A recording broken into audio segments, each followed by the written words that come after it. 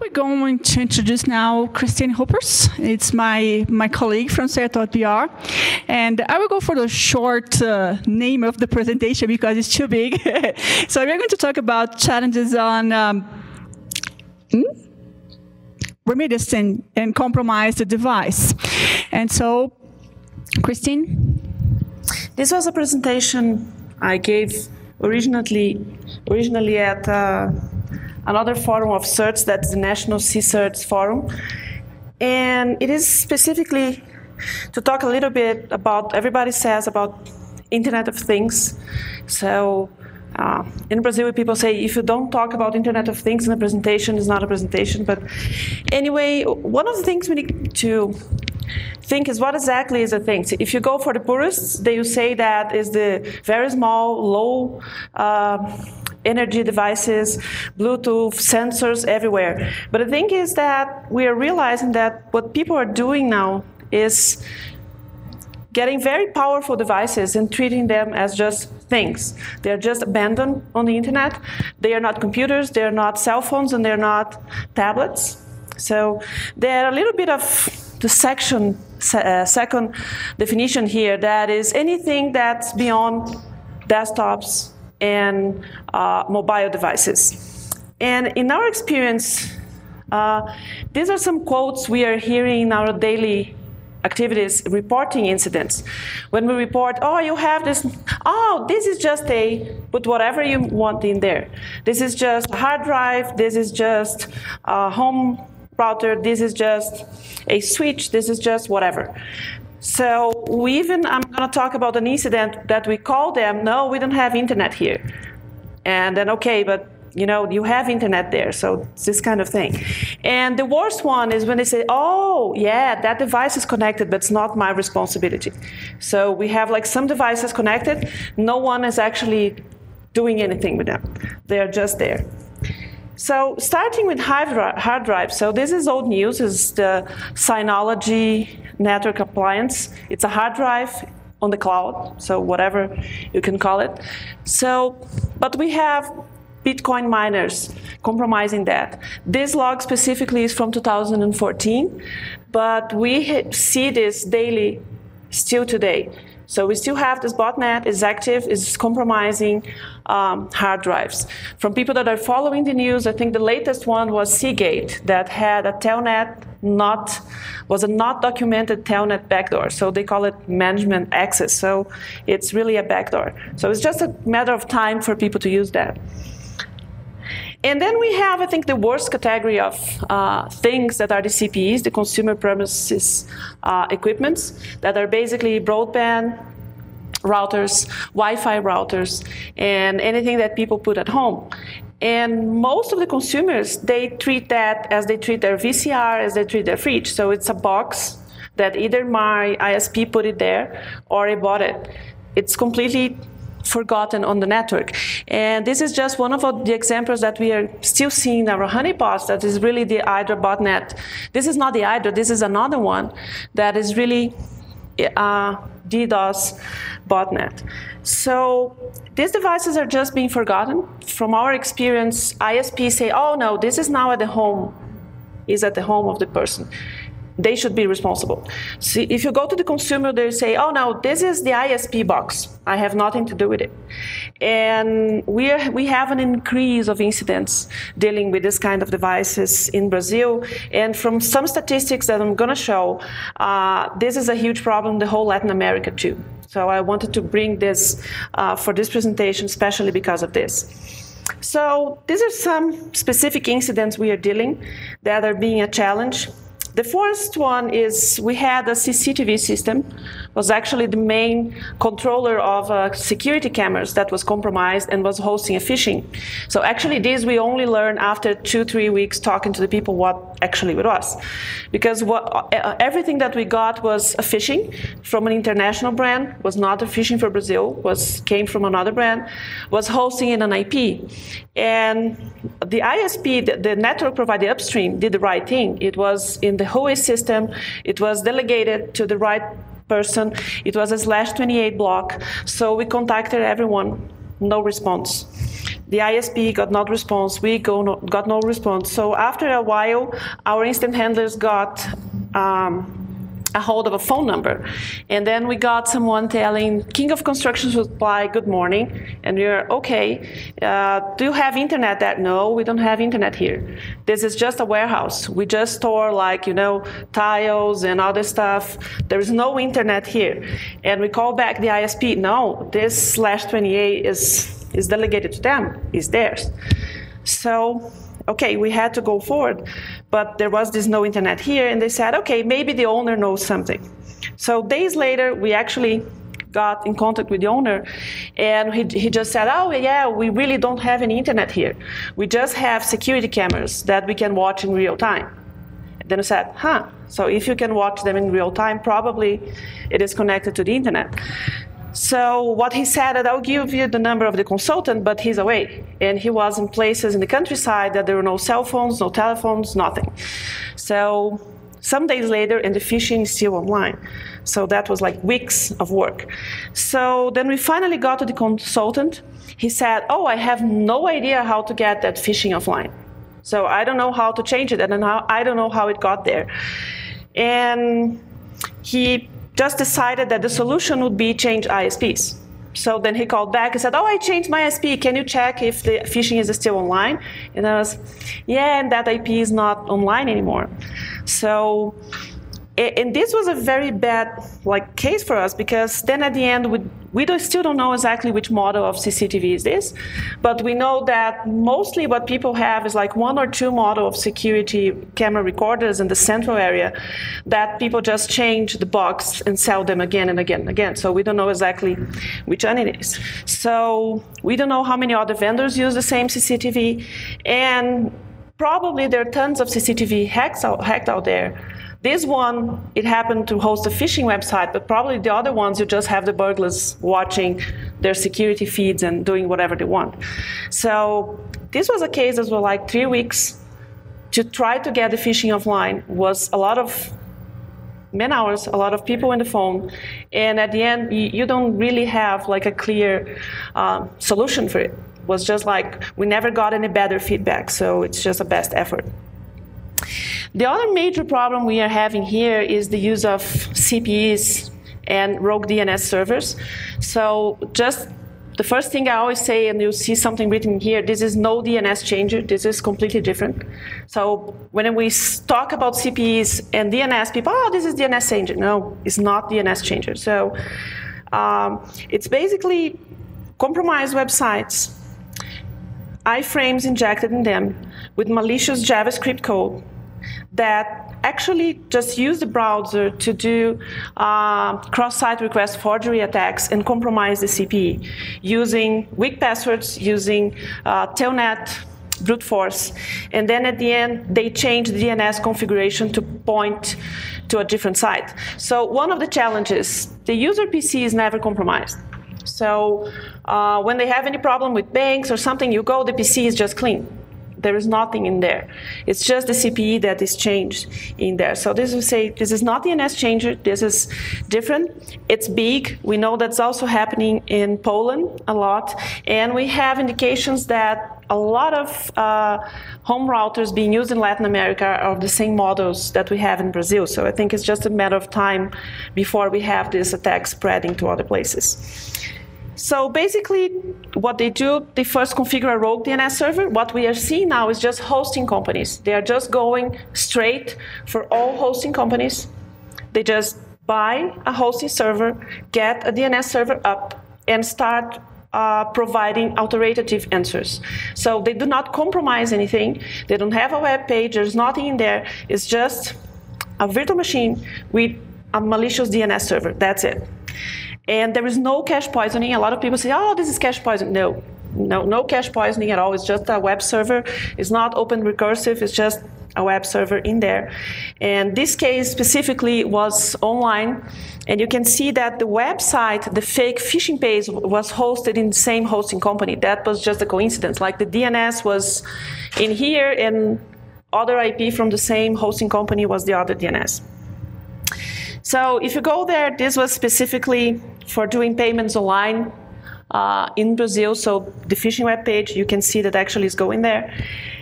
But the CPE only points to the rogue DNS after they do CSRF attacks on the CPE. So what you see is like we have usually like 5,000 attempts with common passwords, ISPs common passwords, and other default passwords for CPEs. They just change the DNS, reboot after that just to make sure that's persistent, and then they move on. And then finally, actually, they change the CPE configuration, and they finally are able to change. What we are seeing now is that not only bank domains, they are providing false responses for things like Google Analytics. So any website that uses Google Analytics, if you visit the website, it will try to download malware or something. If you go to a bank web page, it will be a phishing. If they go to eBay or PayPal, then it will be a page for that. And they are also providing wrong answers for all the social networking and all the email servers. So it's really widespread, it's really big, so it's one of the points there. One special case is the Ares broadband router. So I even put here the banner because you know those bad decisions of design that we are not able to change? So the Ares comes with Telnet by default. You cannot disable Telnet, and you cannot change the password. So the only way to get rid of Telnet, and they decided instead of having a default password, oh, this will be bad, so let's have this fancy algorithm to have a password of the day. So you go to the internet, you have several websites that already figure out how to create the password of the day. So if you go to Shodan, you can have a list. You only need to query for enter password.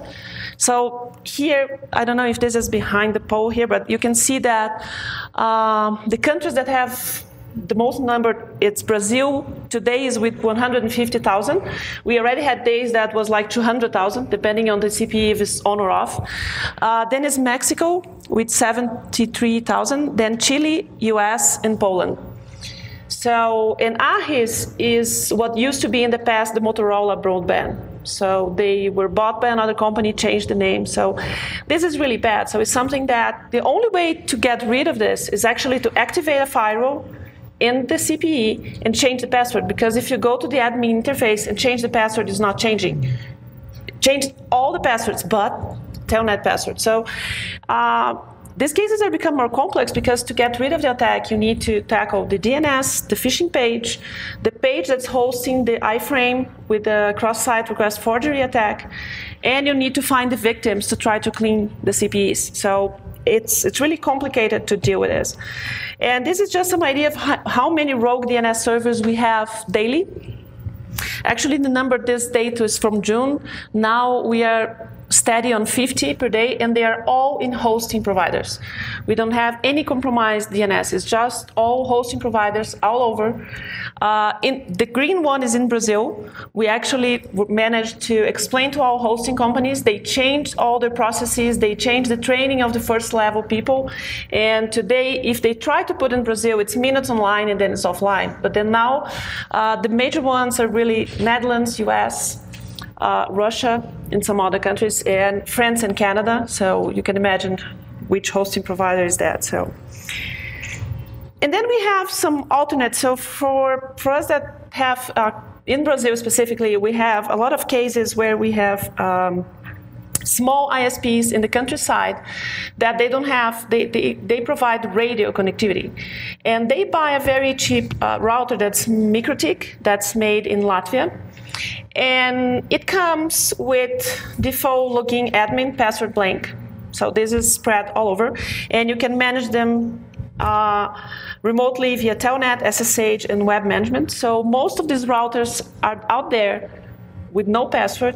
And what the people doing fraud are doing now, they just log in there and they provide the rogue DNS via the HTTP. So in these routers, you don't need to compromise the CPE. You just go straight for the machine that is providing DNS via the HTTP, and that is being provided to the users from scratch. So there's no compromise but the router of the ISP. So this is a little bit tricky. We are providing training and giving speeches, and all the ISP associations, organizations try to explain to them that they need to have better password management. And these router, usually they are like a small box with an antenna, and they are hanging in a pole in the middle of nowhere, providing internet. So it's not really the kind of device that's easy access for everyone. So another thing is that we are seeing in Brazil and everywhere CPEs being abused for DDoS attacks. So we still have botnets that do DDoS, but today is even better to just use default services that do amplification attacks. So in our statistics for 2014, our DDoS data was 217 times bigger than 2013. That's not percent, it's times. And this graph here is logarithm. We could not actually represent it otherwise. So we went from 1,000 reports of DDoS to 200,000 reports of DDoS. But they were not Brazilian companies being DDoS. They were basically devices in Brazil being abused to perpetrate DDoS.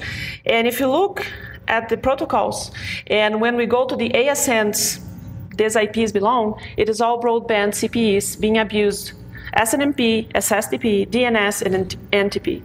So it's really bad what is there. So this is another point that we are seeing a lot.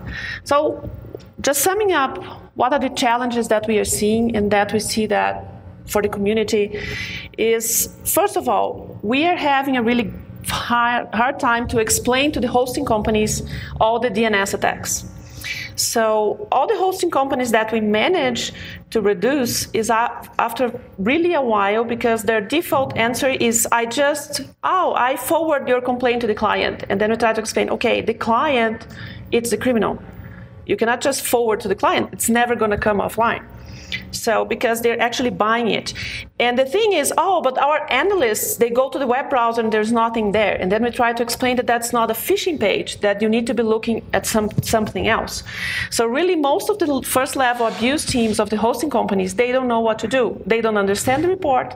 The logs are there. So usually we need to go via other channels, find someone from the technical background in the hosting companies to explain to them, and then they need to change training for the hosting companies. So this is very, very complicated. And most of the automatic systems, they don't identify this kind of complaints because they are expecting phishing, malware, and some other kind of abuses. They are not expecting a DNS server up and an abusing there. So this is a challenge. And when the MOG hosting document came out, we were happy, this is the best practice, but doesn't cover this. So, because it's really not that kind of common attack. For us, it's like the biggest one, but it's not really common for other organizations. Another challenge is that we have too many vulnerable websites. I think the last presentation talked really about all those WordPress and Joomla and old versions, and they're pretty easily abused to insert iframes with JavaScript. Too many vulnerable things out there, mainly today CPEs, but this year was the year of cars compromised, of whatever compromised. So, because people think, this is really just a Unix machine running out there. So it's really bad. So this is another challenge.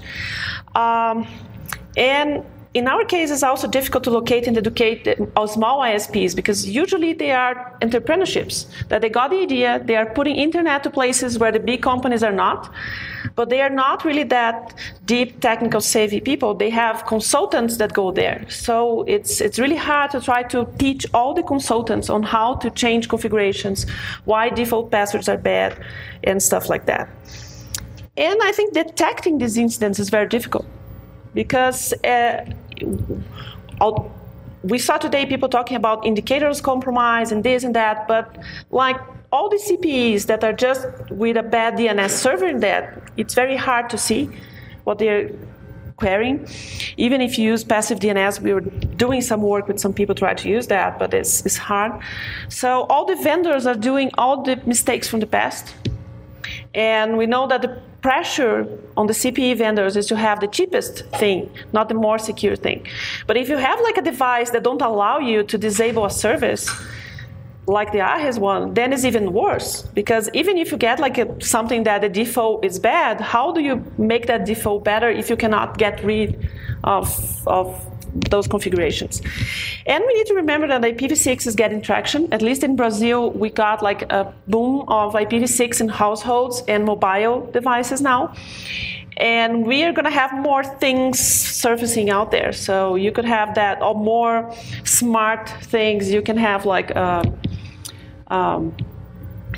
all those weather stations connected to the internet. Anyone done a study on how secure they are? Probably no study on there. You will have more and more recording mechanisms for TV. We are going to have more and more hard disks just open to the internet. And then there's a question for all of you to go back. Are your systems ready to deal with IPv6 abuse? So we 3 years ago got some scripts broken for that. So make sure that you can deal with IPv6 IP addresses. But one of the things that I would like to now kind of make a pitch is that we discuss too much about blocking. So we need blacklists, and we need blocking, and we need threat intelligence to create blacklists. We really need us to get the situation better. So we at CertBR are trying to use all the data feeds and information just to do remediation and not to do blocking, because we can get to a point that we block the whole internet. So I think the first one is really encourage the adoption of best practices. The best practices are out there, but we need to more actively encourage people to adopt them. So ISPs, BCP38 is one. We can go to port 25 management to other stuff, but DDoS is so bad, and they're abusing all the CPEs just because no one implemented anti-spoofing. Actually, there's a statistic that 60% implements of the internet, but then if you have 40% allowing amplification attacks and allowing spoofing attacks, that's bad. And ISPs need better policies for their broadband devices. This needs to be done. Better password policies, management policies, because these devices are just forgotten there. Nobody updates firmware, nobody does anything. So either they pass the torch and tell to the users that they need to do it. Some ISPs even don't allow users to change passwords. So we need to change a little bit this industry out there. Hosting providers, I think they need to establish policies involving cases that are different from a web page up there. Because people with the cloud going on, it's not only, you don't have only more phishing. They are just putting services up. And the first level abuse teams, they don't know how to read those complaints. So there needs to be any loop or a feedback loop that we can try to say, okay, this is a new kind of attack. Your old script for your abuse team doesn't work anymore. And we are working with some hosting companies in Brazil to more proactively detect rogue DNS servers being hosted in their organizations, either via passive DNS or scanning their hosting machines and changing their policies to allow them to do that. So that's also important. And I think everyone needs to pay more attention to instant notifications, because most of the bad cases, they were notified. We have more and more people with those bad cases of data breaches saying that, yeah, I only knew because someone told me. So there are a lot of people, including all the certs here in this room, that are telling people about the bad problems. We just need people to triage this better and to listen to it. Act on data feeds. You can call it IOCs, threat intelligence, whatever, but it's just data feeds. So go to Shadow Server, Team Camry, Dragon Research. LACNIC is receiving some of these feeds and sharing with people that are members of LACNIC Warp. So we have feeds, and maybe start using NetFlows and IPFix. We had a presentation 2 weeks ago in our annual CSERT forum. That was just awesome. As a university that was showing incidents that they haven't detected by any other means, only via flows. So you need to think about NetFlows and about that.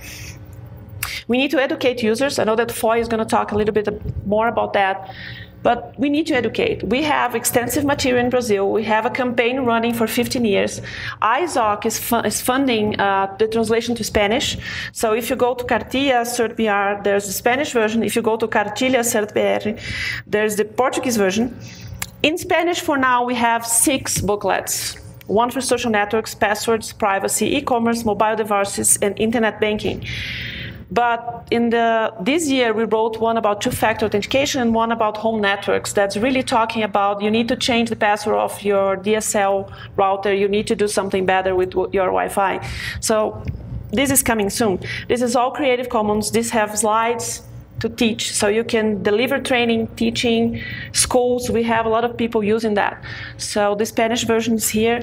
We are probably next year start sharing that with some people in Africa, because Osimara was there last week, where there's countries that speak Portuguese in Africa, and they already proposed that they want to use the material. It's kind of funny, but they need to do a translation too, although they speak Portuguese. It doesn't translate, it's not the same. So they're going to do some translation as well.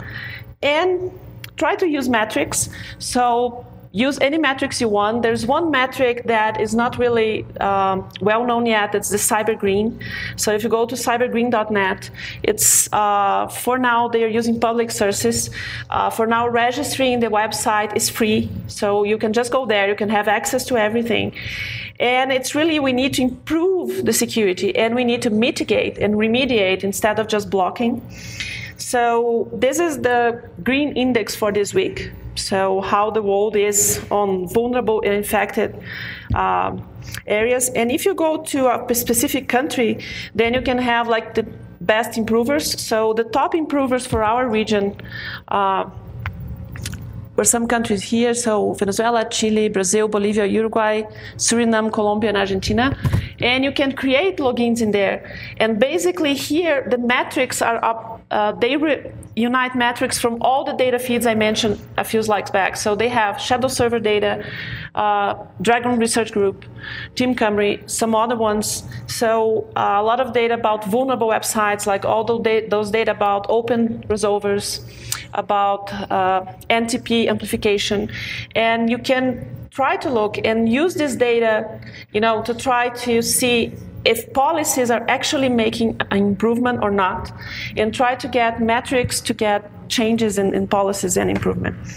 So this was my presentation. I think I finished on time, so I don't know if there's like some time for questions. Yes, has anyone?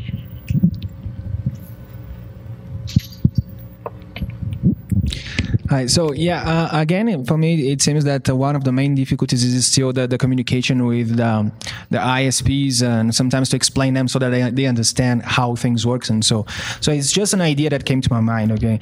Because going to some events that are from hosting providers and ISPs, I know that they, for example, they have a law enforcement consultant. For example, whenever they have a notification or something that they don't know if they should exchange data or not, they can go to them and ask them, hey, how do I deal with that? So maybe, do you think it would be something doable to maybe try and have some kind of consultancy for them so that they understand better when they have a problem like that, when they don't know what to do? Maybe encourage the organizations, like, for example, in Brazil, we have Abranet and Abrint, that are associations, organizations that gather lots of ISPs and hosting providers and so maybe we could try and influence them to have someone from technical background to help the ISPs to deal with these problems as well, because sometimes it's not that they don't want to, it's just they have no idea of how to. Yeah. The worst problem now is that they don't know these attacks. So it's don't know that I don't know. So, for example, at the first conference this year, we sit with one of the major ones, as this is being web streamed, I'm not going to name names. His first reaction is that you were sending notifications wrong. It said, no, we are sending them right. Oh, you're not sending logs. It said, no, we are sending logs. And then after like 10 minutes of back and forth, he actually logged in his system, found an email from that day that was being sent from my team. Oh, you were doing everything right. We are doing everything wrong. And then I said, yeah, we kind of figured that because we have logs, we have everything. And then I said, oh, the guys were thinking that this was spam, and that was like DNS logs, So this is the problem, is really that we need to have a technical channel, because we know that the abuse teams are not technical. So it's this challenge on how to go and how to explain, and these are very localized attacks. But of course, they are being done not in Brazil, they're being done elsewhere because people don't know how it works. And it's harder to explain and harder to take it offline. But we had like two of the major ones that were a problem after we actually had to do this explaining, and the problem was not understanding. And then at the end, the people that were reading the emails did not have technical skills to understand what was being reported. So I think it's a mix, and we know that's too big. They're going to say we have millions of things, but I think that the hosting companies need to have at least, or provide technical context for sets, or provide context for people to explain an attack that's new or something like that.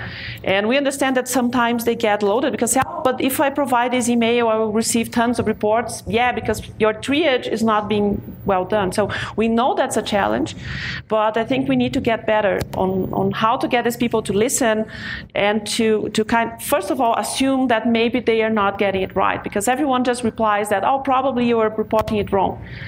It's not that it's wrong, it's different. So I think this is really the challenge for us. But I think that should be some associations or some, and I think this is probably what the Lucimara question was too before, that how do we give feedback, for example, for MOG, that, okay, I am a cert, and it's not on your radar, this new type of attack here, that you are not yet detecting and that you don't have best practices yet. So it's a challenge, but I think it needs to go. Could be something that we could talk to Justin to bring to all this, maybe something to discuss that. See. Sorry. Yeah, maybe this is something that maybe we can chat afterwards, but this could be a good topic to be discussed at MOG and see on the side of the ISPs and hosting providers how their challenges and how we can work on that, Because we know that there are one or two that are just bulletproof. So some of them that hosted, they are plain simple bulletproof. And we reported to some countries and they said, okay, this is going to the police channels. We're not going to do anything. But the majority are not, we hope that they're not bulletproof. They are just not aware. Their abuse team is just not looking at the reports, and they're just ignoring everything. Just, oh, my default is to send to my client. Yeah, that's a bad default. So maybe you need to look at it too, not only automatically route to your client, because if your client is a criminal, it's going to be there indefinitely. So. Yeah, and then we get to another topic it's a big discussion. That's about liability. Who is responsible for what? But that's for another presentation. Any questions? Any more questions? No. So let's thank you, Cristine, for her presentation.